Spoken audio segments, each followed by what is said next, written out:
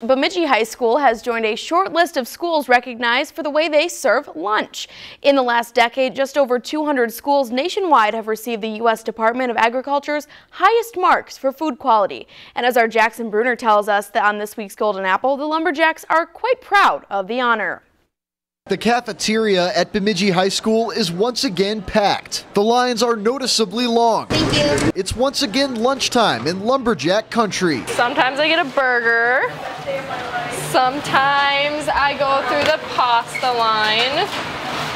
Kind of just depends on the day and what I feel like eating. After grabbing a drink, the salad bar is next. Mostly fruit for me. This school has a system. We have a big demand. And it's caused the government to take notice. The Gold Award of Distinction, part of the Healthier U.S. School Challenge, went to BHS this year. It's a wonderful compliment, and we are so proud of the school district as a whole because it's a wonderful effort for our team here. From soups and salads to fruits and vegetables, the school's main goal is to provide students with healthy options. We offer some favorites as a pizza line that is maintaining a whole grain crust, and just implement those standards into our burger line and into our soup and salad line, just offering choice. I usually get sometimes the pasta. There's usually get a lot of the pasta. If there's like this Asian kind of rice stuff in this line, I really like that. I'm not as familiar as regular staff here, but I find it very good and satisfying and healthy. A farm-to-school program brings fresh produce to the food line. We provided them at all the schools and at every line at the high school,